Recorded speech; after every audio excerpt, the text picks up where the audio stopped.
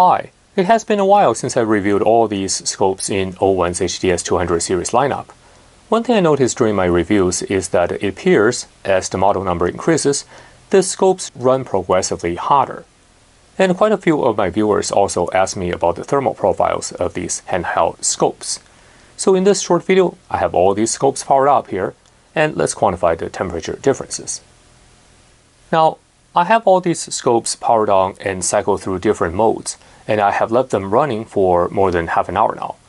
The mode probably does not matter that much, as if you recall, when we did the current consumption measurements, the current draw did not change that much, whether the AWG is enabled or not. Anyway, let's take a look at the thermal images with my HIC Micro thermal camera. And from left to right, you can see here, let me just turn on the recording.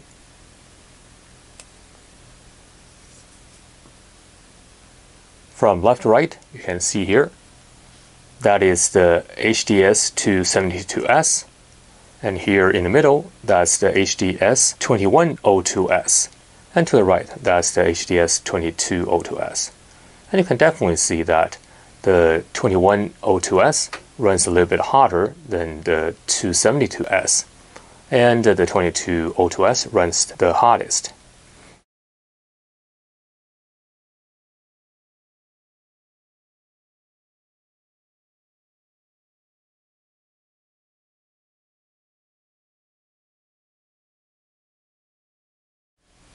Now let me flip them back, and let's see the reverse side.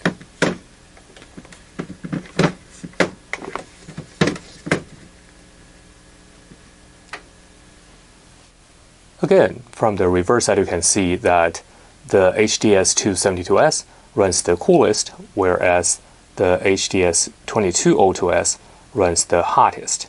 So the same thing as we see here, and you can see the battery compartment and the battery inside.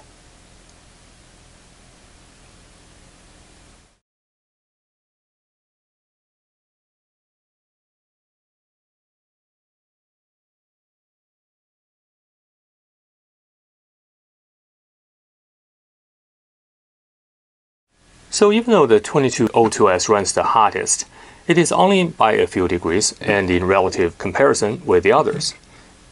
Now, in absolute terms, the operating temperature is still considered normal, although it is on the hotter side, but it shouldn't cause any concerns. Depending on the thermal design, there may be some long-term implications. Of course, if I do encounter any long-term reliability issue, I will definitely let you guys know. Alright, I hope this video satisfied your curiosity. Don't forget to give it a big thumbs up, and remember to subscribe to the channel. I will catch up with you next time.